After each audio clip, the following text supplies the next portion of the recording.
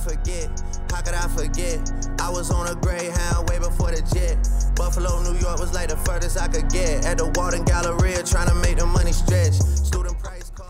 Well, that's a verse in Drake's new album, For All the Dogs. It's near the end of the song, Away From Home. We thought it was really cool seeing Buffalo represented by a major artist, and we wanted to talk about it with an expert. And so ADRI V from Power 93.7 WBLK is here to talk about the song.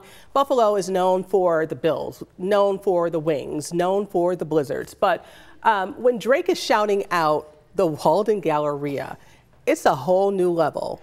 What do you think about it? You know, Drake is known for shouting us out. You know, started out when he's talking about making his trips to Niagara Falls, shout out to Buffalo, never ducking low, always ducking low, and then also referencing us when he mentioned Damon College, of course, and at the WBLK, mentioning the Quiet Storm as well. Right. So he has a history of making sure he pays homage to WBLK, to Buffalo, which is a place that definitely helped mold him when it comes to music. So I think it's amazing each and every time he does it. You mentioned how he referenced Damon College in the past in one of his songs by mentioning a college, you know, a smaller college, right? It was Damon College then, it's Damon University now. Yes. But what does that do for the psyche of the people who are listening in Buffalo? And really, what does it do for Buffalo on the map nationwide? I know you go around, you're known as the go-getter, so what are people saying when they hear that? So when he mentioned Damon University now, right, it was then when it was one of his first shows that he was out performing. Interesting enough, he did an amazing show. I have friends who were actually there at that concert, and they got a chance to hang out with him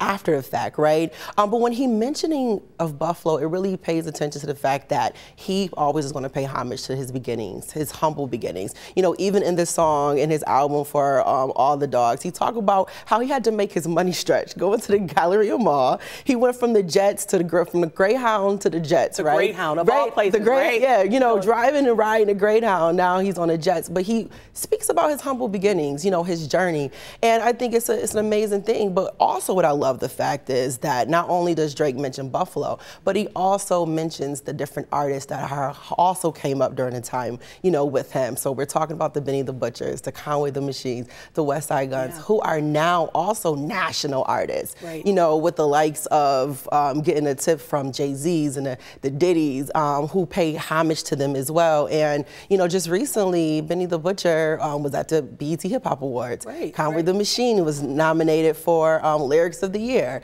And West Side is actually dropping an album tonight. So now we have our own artists, and we have these national artists that are mentioning our artists who are now national too.